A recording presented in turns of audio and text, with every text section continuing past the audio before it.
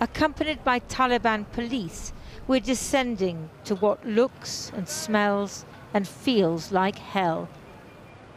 A city of the cursed beneath the city of Kabul. A place where they're too far gone even to weep about their fate. A collection of souls lost to the darkness of addiction.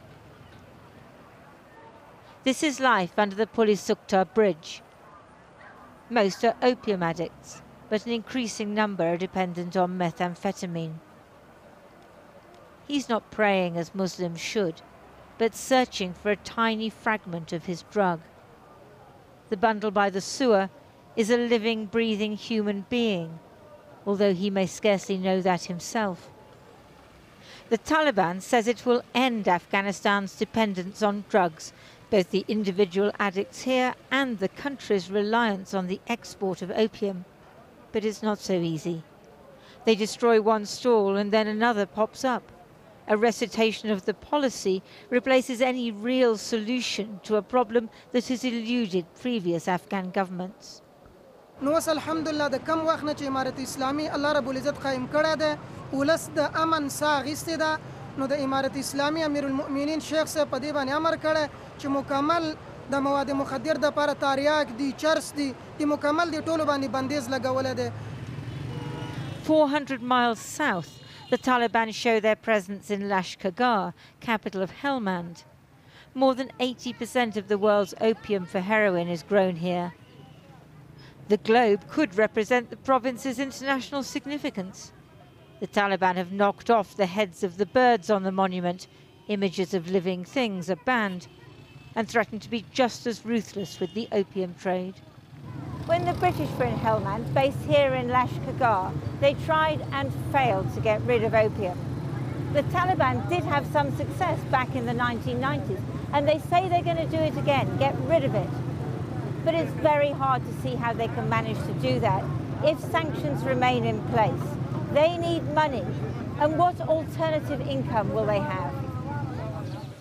Last month saw another bumper poppy harvest, even though only a few weeks earlier the Taliban had announced that cultivating poppy was now illegal. They make the cuts to extract the precious sap. The price has increased, and local Taliban mullahs tax the crop, so may be reluctant to carry out central government orders.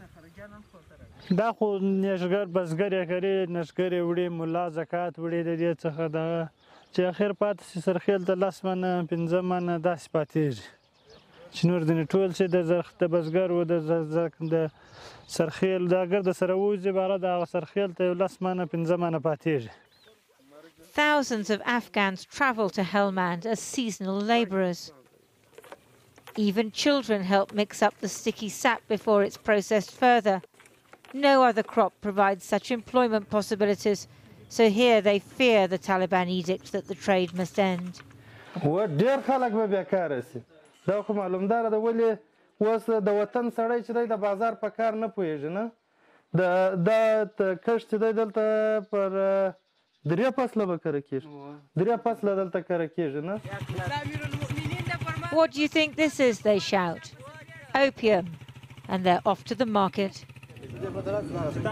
Everyone in the area is dependent on the drug trade, hash and methamphetamines, but primarily opium, which accounts for 7% of Afghanistan's GDP. And that proportion will grow now, as so little aid is coming in. The big test will come in October. Will the Taliban prevent the planting of the next poppy crop? Or will they decide that they have too much to lose? And despite the edict, the Afghan economy will grow ever more addicted to drugs.